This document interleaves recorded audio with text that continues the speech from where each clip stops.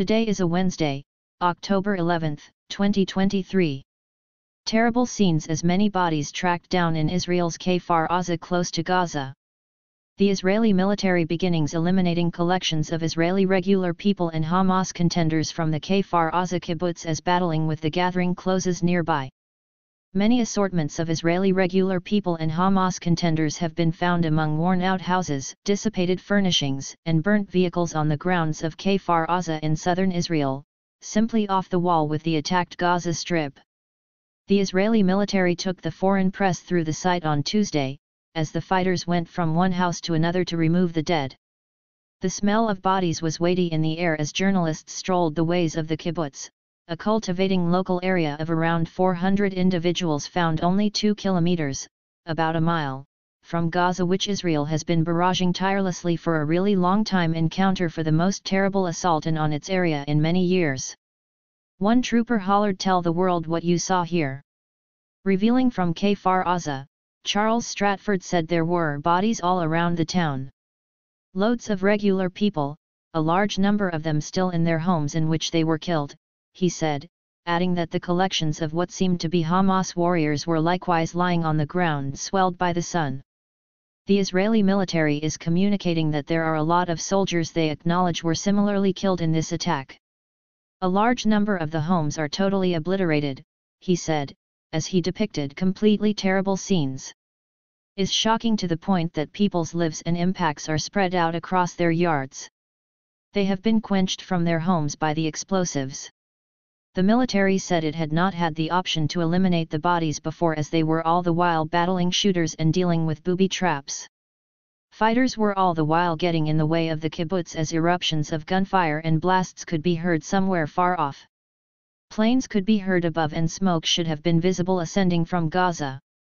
Alarms cautioned of approaching rockets blocked above. The region was one of the hardest hit when Hamas sent off an extraordinary assault on Saturday, sending a large number of rockets and contenders into Israel.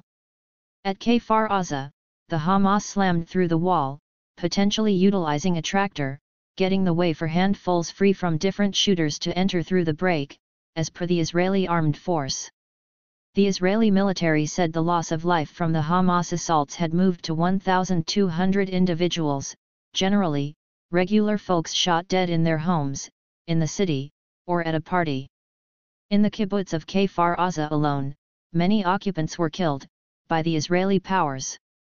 In the meantime, the loss of life in Gaza on Wednesday arrived at somewhere around 950 Palestinians, including 260 kids, as Israel kept pounding the blockaded and thickly populated waterfront area, leveling many areas.